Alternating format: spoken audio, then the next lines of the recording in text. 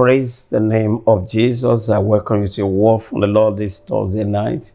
And we are still looking at the keys to business exploit or success. I'd like to remind you that your association determines to a large extent your elevation in the business world. Your associations. Therefore, your workers must be discreetly chosen. You must be detailed and deliberate about who to hire to work with you. If you bring a Jonah on board, you bring trouble on board. If you bring Judas on board, you are bringing betrayer on board.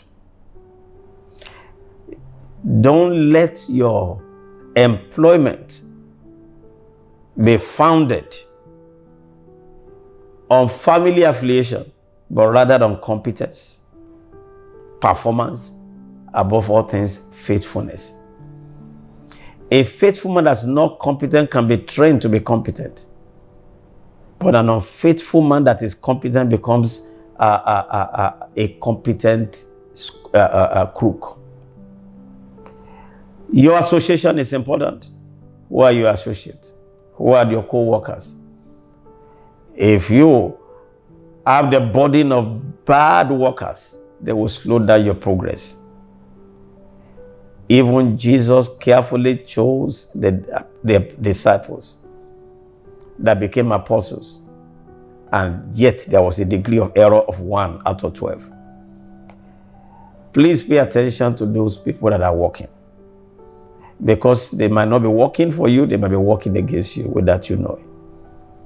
Be discreet and be detailed. No Jonah will survive in your business. No Judas will survive in your ministry. No Jonah will survive in your business, else you will lose everything. Those who travel with Jonah, they lost everything. No Judas will succeed in your ministry, because that is the doorway to betrayal and to disaster. I commend you to God and the word of His grace, that the workforce around you shall be right ones. In the name of Jesus, so shall it be. In Jesus' precious name we pray. Amen and amen. Well, that's how far we can go. Don't forget that on Sunday, we have 3 services, 7 a.m., 9 a.m., and 11 a.m., and in the evening, 5 p.m. Looking forward to see you at that great gathering of God's people. Bye for now.